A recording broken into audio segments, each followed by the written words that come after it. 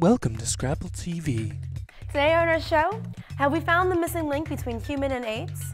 You'll soon be able to tweet tunes to your friends, and we honor a great Philadelphian. Welcome to Knerd News.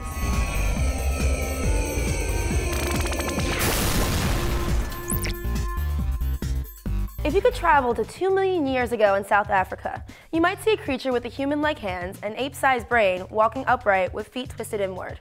Kinda sounds like an ex-boyfriend of mine. Australopithecus sediba is being cautiously examined as a possible missing link in the development of the human species. A 9-year-old boy found some unusual bones near the Cradle of Humankind site in Johannesburg, South Africa in 2008.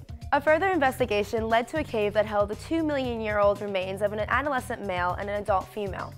Would you recognize this as your relative?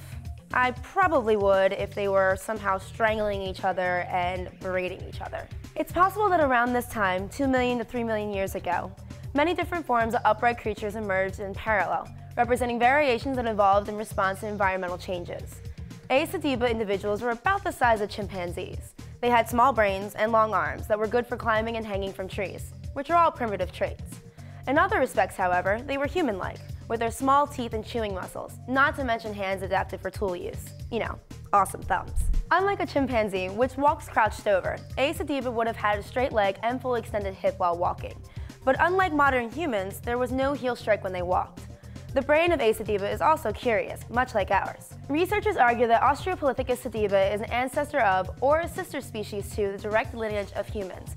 But the paleontologists who believe this really are in the minority. Instead, it appears there were many forms of upright creatures, natural experiments in evolution, that coexisted at the same time. Well, it's happened. Social networking giant Twitter has announced that it will be introducing a music feature to its 200 million users. What we know so far, Twitter will use an application that scans users' Twitter feeds, update their profiles, and even post tweets, suggesting an ability to alert users about the music their friends were listening to. In late 2012, Twitter bought the company We Are Hunted, a service powered by a proprietary software system. The platform enables data aggregation, machine learning, and content recommendation services.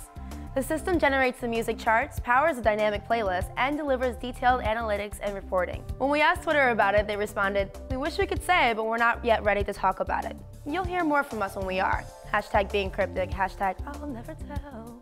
The site has since revised its report to add that the launch could happen anytime this weekend, and not necessarily Friday, to align with the Coachella Music Festival.